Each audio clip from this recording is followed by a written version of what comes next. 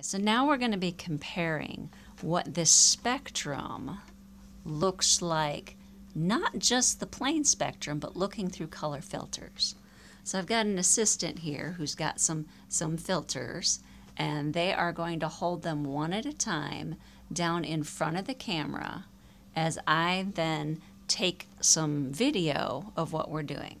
So we're going to start with the red filter. And when we put the red filter in, you see what happens.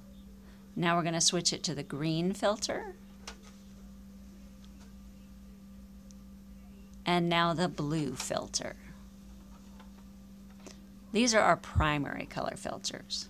We have a few additional filters which you might be interested in seeing, and so we're going to show you those ones now too.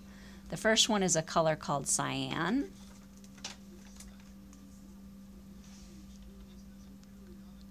The next one is called magenta.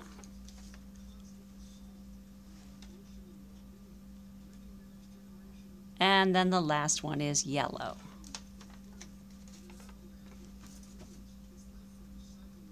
And that's what happens when you put a color filter in front of the diffraction grating, blocking out some colors of light, but not all of the colors of light.